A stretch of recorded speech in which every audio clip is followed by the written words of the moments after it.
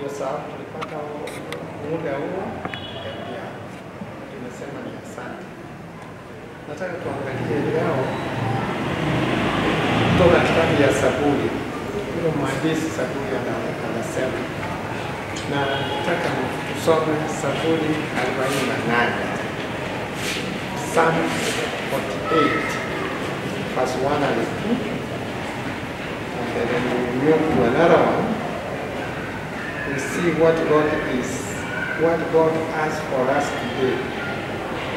Mungu anatuachia nini siku ya leo? Anasema hivi: great is the Lord and the great to be praised in the city of our God, in the mountain of his holiness. Verse 2. Beautiful for creations, the joy of the whole earth is Mount Zion on the sides of the north, the great city, the city of the great King. Mwandishi anasema great is the Lord. Mungu wetu mkubwa, na akiwa Mount Zion mkubwa. Ukienda huko Mount Zion, mahali yeye ametengeneza ikulu, his palaces are very good. Ukienda huko ni kusuri, na huyo Mungu ni wetu, na anaishi Mount Zion, na ukubwa wake ndio huo kubwa sana. Lakini anatueleza hivi, ni nini iko huko Mount Zion? Tuangalie 1.5, Psalms 1.5. Ni nini iko? What is in Mount Zion, and why do we say great is God who is in Zion? What is there? Nikwambia hivi, those who trust in the Lord, wale wanamtumainia Mungu. Wewe kazi yako ni kumtumainia Mungu. Ndio anasema shall be as Mount Zion. Remember, yeye anakaa, yeye our God who is great is Mount Zion. Tumeambiwa na sisi kama tunamtegemea Mungu, tumekuwa kama mlima Zion.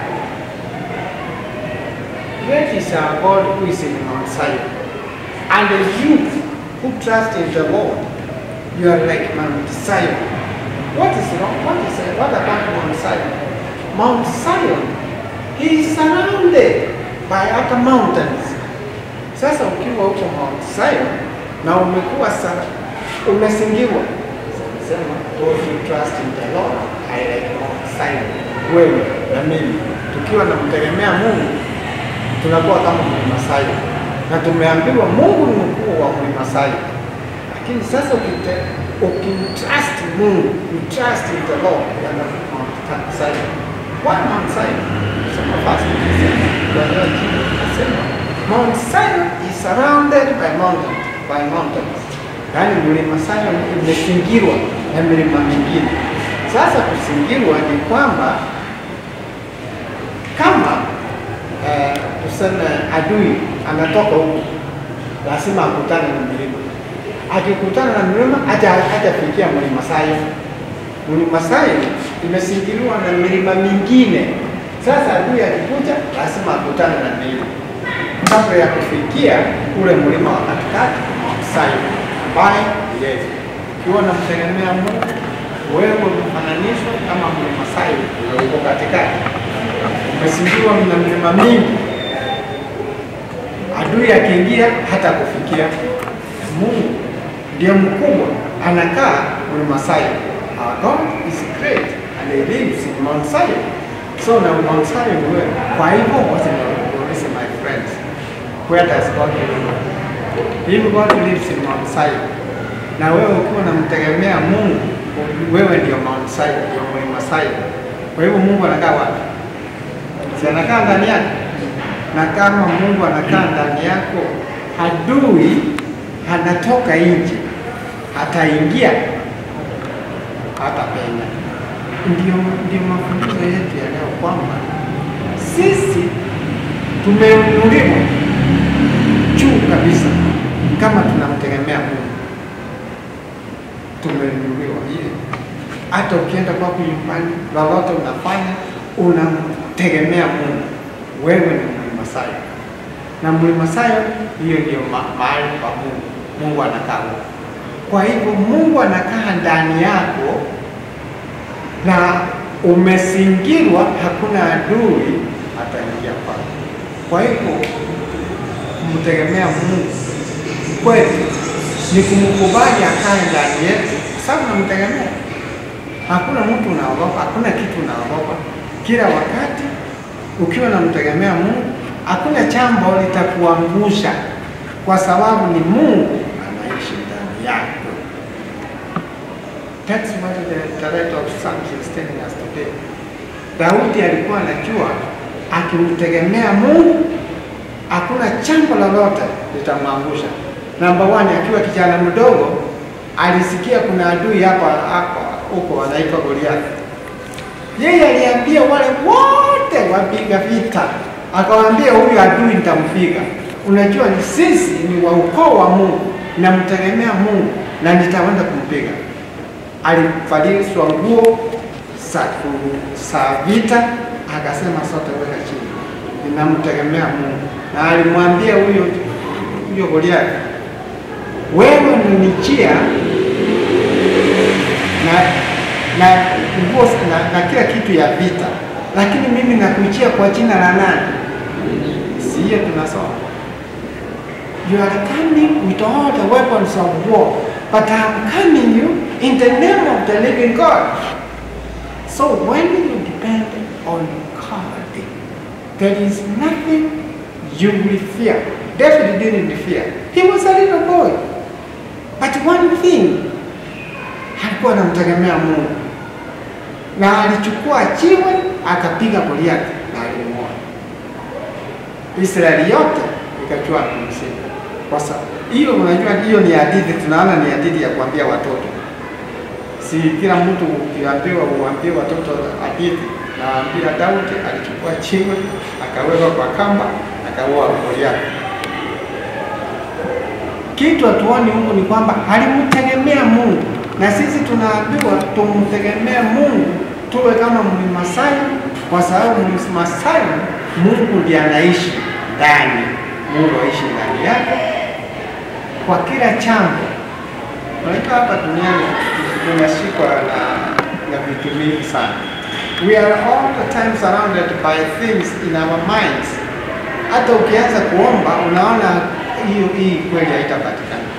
Tuseme watoto wetu wanaenda shule, hakuna kazi, we don't have school fees. Unakaa mpaka unasema surely hata nikiomba I don't know how I'm going to get this. Mtegemee Mungu, anaishi ndani yako, and God will find a way in his own side. Yeah, went through there. Let us live in our God. Let us give our trust in God, and He will open for us a way. And that's why we came here, to get a word that our God will never let us down. He never let down the people of the old.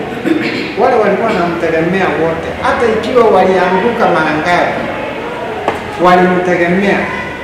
Hakuna yule. At the end of the day, we succeeded. God wants us to succeed in our lives.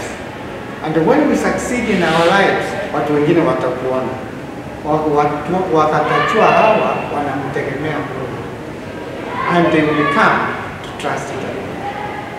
So my brothers and sisters, let us trust in God, and that He will work in us in all ways and all conditions. God bless you. Jesus' name. Amen. Papa wetu aliye mbinguni, jina lako litukuzwe. Asante kwa sababu umekuwa nasi mpaka siku ya leo katikati ya wiki. Umetuongoza na tunaona mkono wako. Asante kwa kila mmoja ambaye amekuja siku ya leo. Tuongoze kila mmoja kutoka hapa na hata nyumbani. Kila mmoja msingire vile umesingira mlima Sayuni. Asante kwa neno la leo. kwamba tukutegemee kwa kila jambo. Na asante kwa sababu ya maombi tumeomba hapa awali juu ya mshiriki wetu alipopelekwa hospitali. Kwanza tunasema asante kwa sababu amepona na amerudi. Asante kwa sababu maombi yetu imesikika. Asante kwa sababu hata familia yake tunamwona.